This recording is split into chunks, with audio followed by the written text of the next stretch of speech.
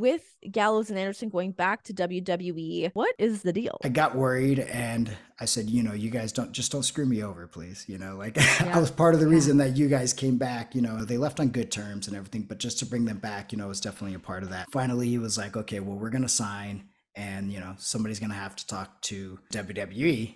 So of course that means me. Obviously there was some confusion on when the dates that they were going to actually do.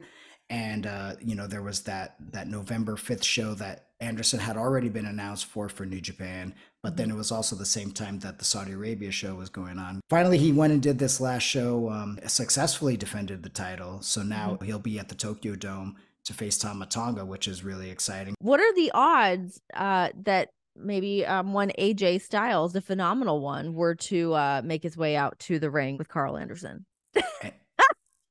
Anything is possible, Renee.